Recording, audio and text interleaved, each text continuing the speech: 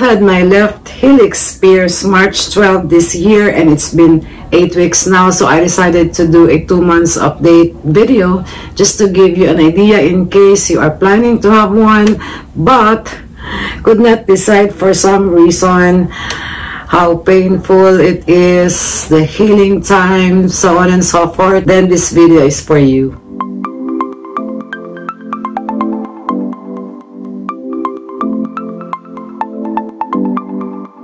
Hello my friends, welcome back to my channel. Thank you so much for tuning in.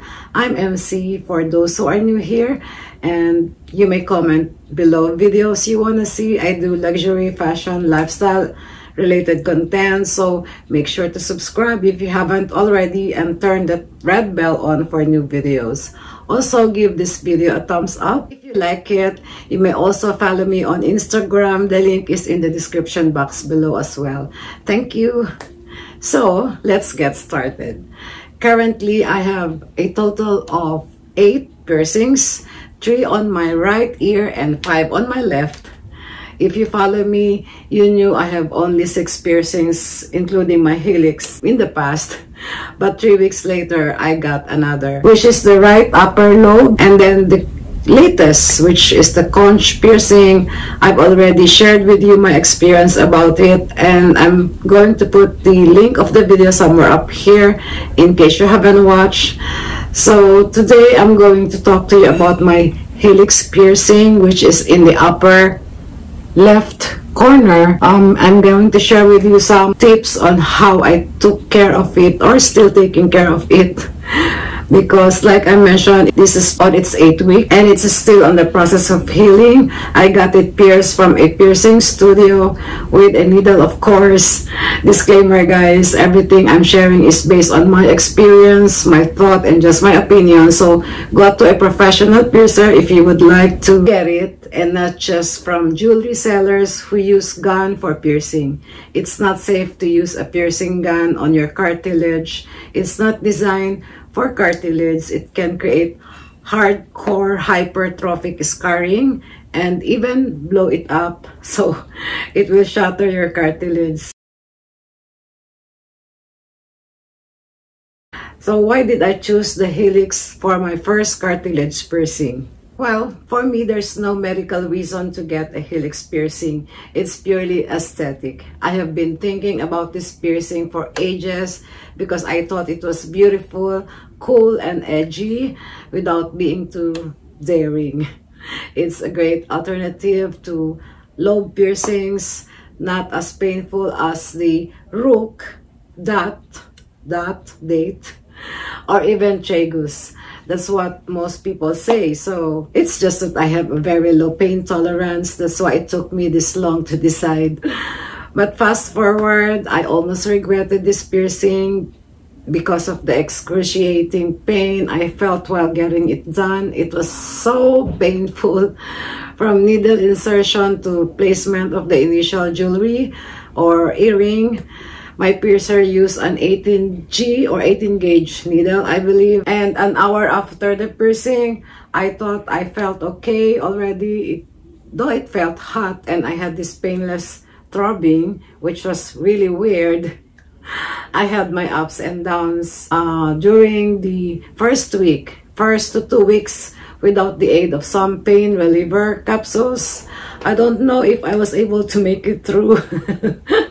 It was red, a bit swollen and tender to the touch. And the cleaning was so hard at the time. A couple of days after the piercing, I felt a throbbing pain again and headache, so I couldn't work. I had to take meds round the clock.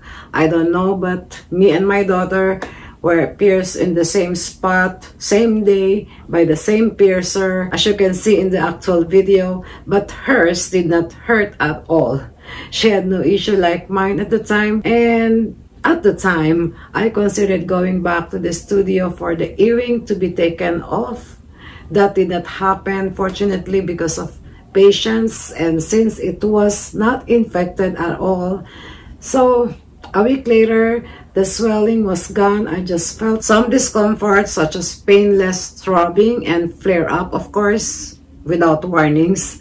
and it's on the process of healing, so I am extra careful when I take a shower, while washing my hair, using a towel, especially when I brush my hair to avoid irritations. You know, this piercing can take slightly longer to heal depending on how well the aftercare instructions are followed and your body's ability to heal.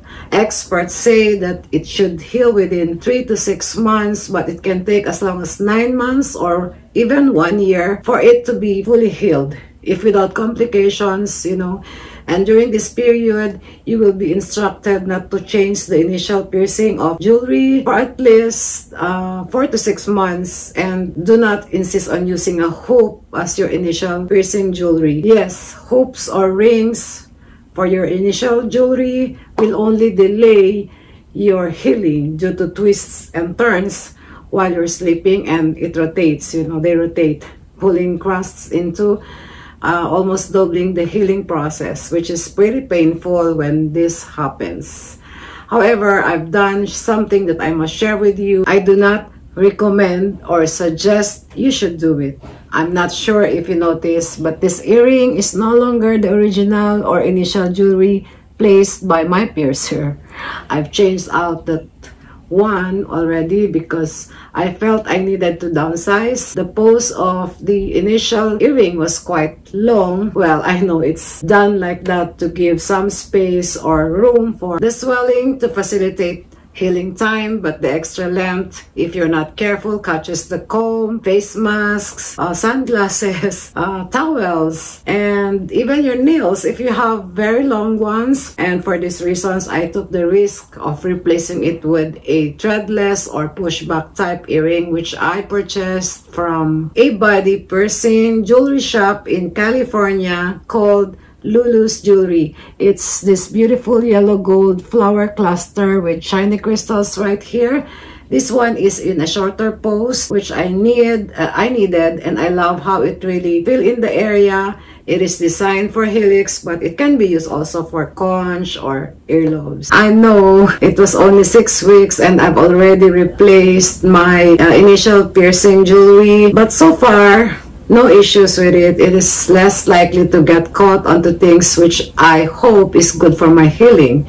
So depending on your piercing condition, make sure to consult with your piercer about it first if you have planned to replace it, just like what I did. So my tip for you is never downsize your initial jewelry if you feel that something is wrong with it. It's not yet okay. It's still red or a bit swollen. And if you still feel this throbbing, even if it's painless, so never do that, guys. Like I mentioned, consult with your piercer. I just want to share with you my daughter's experience or case at the moment. She hasn't changed jewelry yet since the piercing, but now she's got a bump. The moment I saw it a few days ago, I took her initial jewelry and replaced it with a shorter pose, one that's similar to this one, and to this date, the bump has gotten smaller. Thank God it's not a keloid. I believe it's just, she just needed to downsize. So another tip is this cleaning solution. This actually made my healing faster. It's the Nail Med Piercing Aftercare. It's basically a sterile saline solution that you can spray to your piercing twice a day.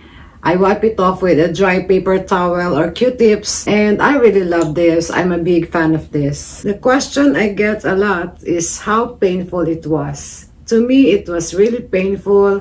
I would rate this as 7 on a pain scale of 10. So it's 7/10 being the highest, just because upper cartilage tends to hurt a little more than the lower cartilage section. Another tip is avoid touching it or upsetting your piercing as much as necessary. Irritation could cause inflammation or in some case, infection. And you will not want to sleep on it for some time. A thinner travel pillow works great to keep the pressure off while you're sleeping. And for me, I still sleep on the opposite side, and that will be until my Helix piercing is fully healed. That was it for today's video. Thank you so much for watching. I hope you like it. If you have questions, you can all leave them in the comment section down below. I'll get back to you as soon as I can. I'll see you on my next one.